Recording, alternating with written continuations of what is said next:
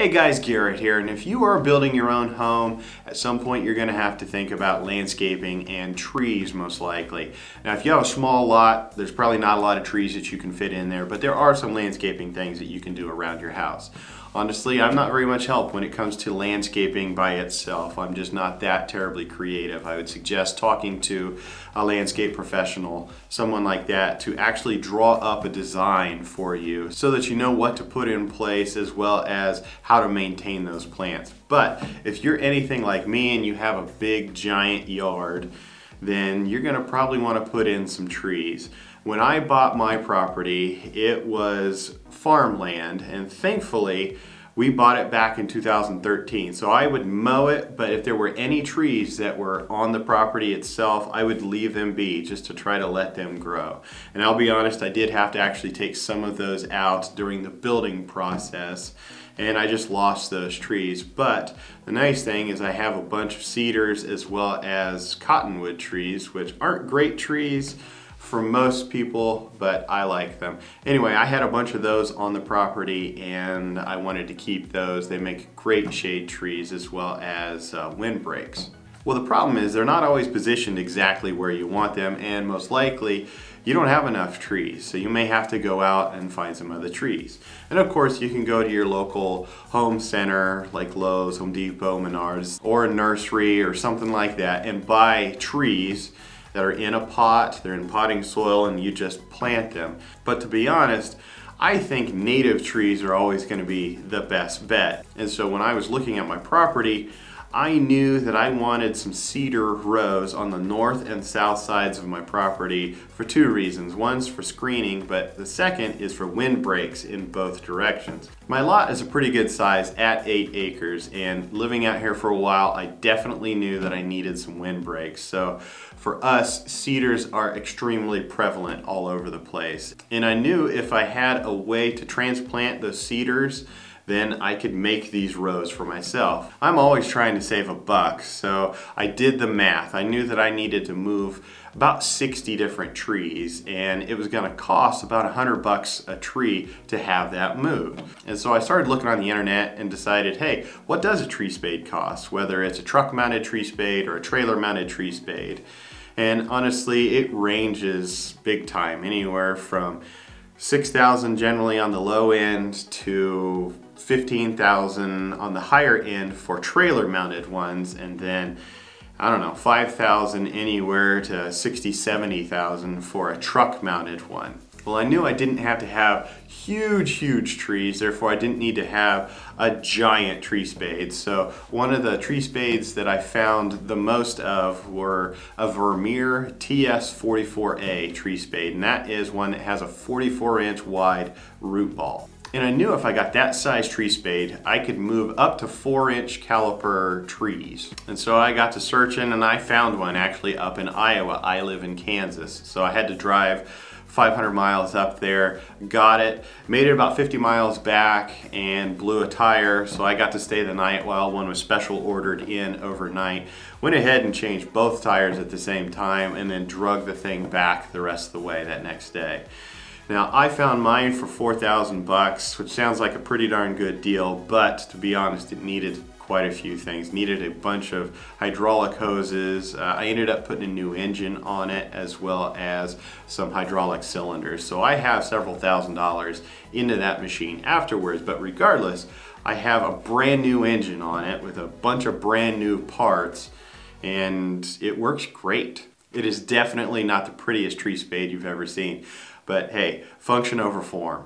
The first thing you want to do before you decide to start moving any trees, and I'm going to put a tree just right out here, is you want to call your local one call and figure out where your utilities are. In my case, this was a farmer's field, and I know exactly where all the utilities are because I put them there. And this is the tree that I'm going to grab. It's a relatively small one, but it'll transplant real easy, probably 8 feet tall and maybe 1.5 inch to 2 inch caliper on the bottom. Here is a tree that is on my property already, and it's along a kind of a hedgerow, and it just grew by itself, but it's a pretty nice looking tree. And my wife and I wanted to move that over to the north side of our house just to get a little more of a windbreak, as well as a little more privacy between me and the neighbors to the north of us.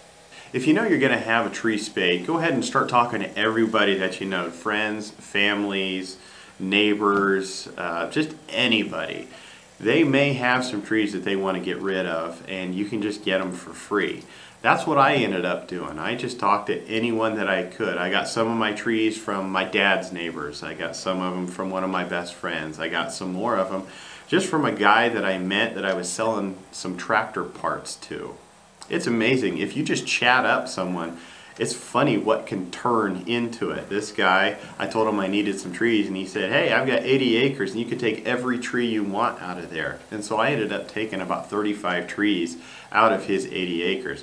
Unfortunately, I would have done more, but most of his trees were far too big for my spade. So yes, it does cost some money up front to get this spade, as well as, you know, hey, if you paid someone to do it, it's going to cost a fair amount of money. The nice thing is you can do this at your own pace. It does take some time, so budget the time. Generally, if I was going, say, 10 miles in each direction to go get a tree, it took me about an hour to pull the plug to start with, and then take it back to the place that I'm getting the tree, drop off the plug, grab the tree, and then go replant the tree again. Usually it was anywhere from 45 minutes to an hour. Obviously, if it's on your own property, it's going to take you less time, or if it's a shorter distance, it's also going to take you less time. But I was able to do it at my own pace, and I have them exactly where I want them to be. Plus, every single tree that I got was free. As you can see, this tree spade makes short work of moving this tree. Once the spades are down, you just lift the thing up, tilt it back, and then you can move it right to the spot that you want it to be. And then once you reposition, you drop the tree right back into the hole that you previously made. Move the tree spade out of the way, and voila, you have a tree in the exact spot that you wanted it. And in my case, it was a free tree because it was already growing just on a different spot in my property. Now all you have to do is water this tree, stake it for about a year, and potentially mulch around it, and that's it. It'll just keep on growing. The bigger the tree that you move, the more maintenance you're going to have to do to it. So even if you have the capability to do bigger trees, if you can find the smaller trees, they're going to transplant a lot easier. They're not going to have such a hard time with wind wanting to move them back and forth, as well as just completely push them over. And you don't cut as many roots, so it's going to root a heck of a lot faster, and many times a smaller tree, even an inch or two smaller, will catch up to that bigger 4 or 5 inch tree that you move. Here's a cedar tree that I planted yesterday. It's probably about 5.5 feet tall. And there's another one right there, again probably about the same height. And then there's another one, a bigger one. It's probably about a 4-inch caliper right at the base. Nice looking cedar tree. It should transplant real well.